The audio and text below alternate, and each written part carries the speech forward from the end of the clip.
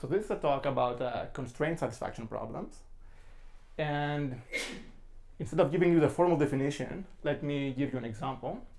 So the example is the problem of Q coloring a graph. The input here is a graph and a set of Q colors.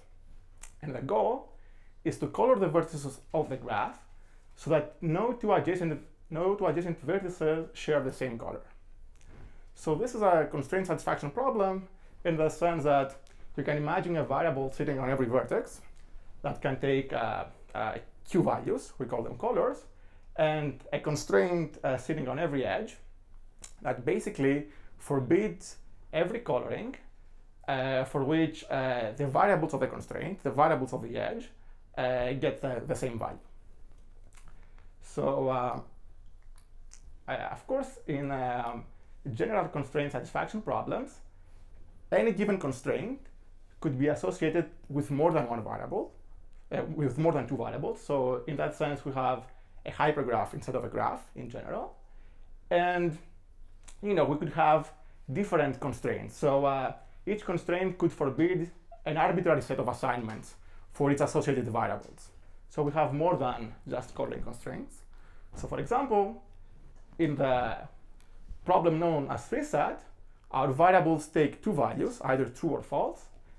Each constraint contains exactly three variables and forbids exactly one assignment. So for example, this constraint here forbids the assignment true, true, false for the variables x, y, and z. Okay? So this is roughly what constraint satisfaction problems are. And they are fundamental in computer science and in many other areas like artificial intelligence and bioinformatics. And naturally, we would like to be able to solve them efficiently, fast. Unfortunately, this seems unlikely because in general, constraint satisfaction problems are NP-hard, which means that in general, we cannot do much better than a brute force in the space of configurations for the variables of the constraint satisfaction problem, which is a problem because this space grows exponentially with the number of variables. Okay?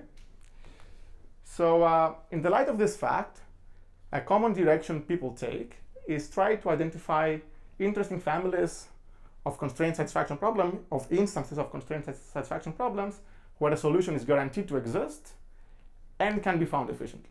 So let me give you an example, again in the problem of Q coloring.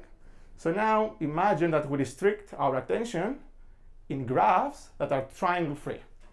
So this is a restricted family of graphs. And a recent result of Molloy says that if the number of colors, so if Q is more than delta over log delta, where delta is a degree of the graph, then a solution exists and can be found efficiently. So this is interesting because the naive bound, the easy bound for a graph of degree delta is to use delta plus 1 colors. And Molloy's results goes way beyond. And as we will see later, it can do much more. So we'll see. So, right, so how do we prove that families of constraint satisfaction problems are interesting, are tractable? So one way to do so is to apply a stochastic local search algorithm. I will explain what this means, and show that it works, that it can find a solution. Okay, so what is a stochastic local search algorithm? Again, in our running example in the problem of Q coloring, so it starts at an arbitrary configuration of the problem, which is most likely not a valid one, so it's not a solution. And then while validated constraints exist, so these are validated constraints, it focuses on one, say this one, and takes some random action to fix it. So it could possibly choose new values for the variables of the constraint at random. Okay, so like this. So the question is, when does this random process end? How much time will it take to terminate? Right? So will it terminate and is it efficient? So this is a whole area in computer science, like understanding these things. And a priori, it's not an easy task, because when you try to fix a constraint, you could violate another constraint, and this could keep going. So it's not clear at all what happens. So in the last decade, there has been a breakthrough in the analysis of this kind of algorithms due to Moser and Tardos, who showed that basically a simple stochastic local search algorithm of this form can efficiently find solutions that are promised by a statement in probabilistic combinatorics called the Lovasz local lemma. So this is a very, very powerful tool in combinatorics that basically says, when it's applied to constraint satisfaction problems, that if your input problem is sparse enough in a certain sense, then the problem has a solution. This used to be an existential statement, so there was no efficient algorithm for it, up until 10 years ago, when Moser and Tardos made it constructive by analyzing a simple algorithm like this. And this has inspired a whole load of work, so a plethora of papers. And I myself, I have been quite active, in this area, trying to extend their tools and their techniques for analyzing this type of algorithms. So this is what I've been doing. For the rest of the talk, I will talk to you about a concrete open problem that I've been thinking about these days, which has to do with random constraint satisfaction problems. To set the scene and make things concrete, let me focus on, again, the problem of Q coloring, but this time on random graphs. So for this talk, a random graph, it's the GNM model, which is basically the uniform distribution over the family of graphs with n vertices and exactly m edges, right? So what we care about here is how the Q coloring problem behaves as the density. This is the ratio between the number of constraints to the number of variables increases. Naturally, when the density is very low, we expect the problem to be easy because we have few constraints. And as the density increases, we expect it to be hard. And indeed, this is a very natural and very well-studied model, and we know quite a few things about it. One thing we know is that there exists this satisfiability threshold, this density around Q log Q, above which, with high probability, so random graphs with higher density are known to be not Q colorable with high probability, and below which these graphs are Q colorable with high probability. So there is this phase transition here. And mind you, let me stress that this is about the existence of solutions and not about algorithms for finding them. And if we ask this question, what about algorithms? There is another bizarre phenomenon that takes place, which is basically, yeah. Oh, so Q here is the number of colors. No, yeah, but the threshold is for what? It's a density, which is basically, yeah. So the average degree is twice the density. Okay. So right.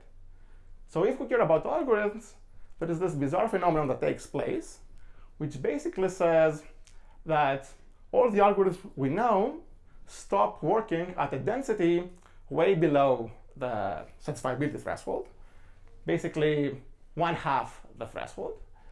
And this is a phenomenon that has been noticed and well studied in the area, and it turns out it's not a coincidence in the following sense. So as the density increases from being lower than the algorithmic barriers thresholds, here is where our algorithms stop, and it goes beyond this, there is a strange phenomenon that happens. There's a dramatic change in the solution space geometry of the problem. So here you should think of each gray point as a solution of the problem. And below the,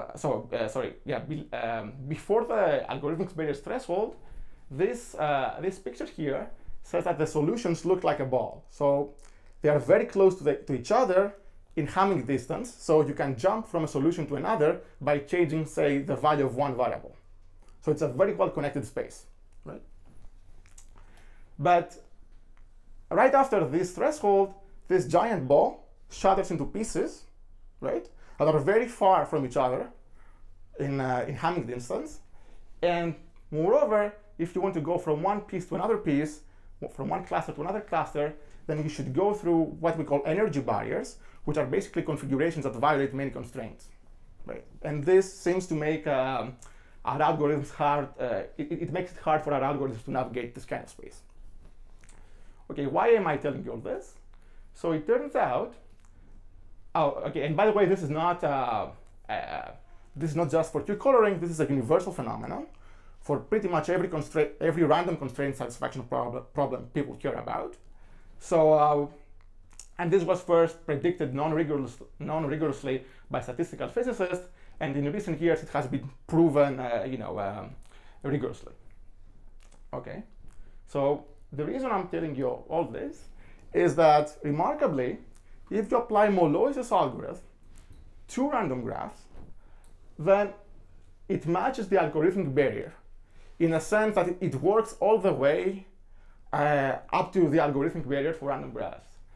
And this is quite remarkable because the only assumption Molloy's theorem makes is that the absence of triangle, that the girth is at least 4, which is quite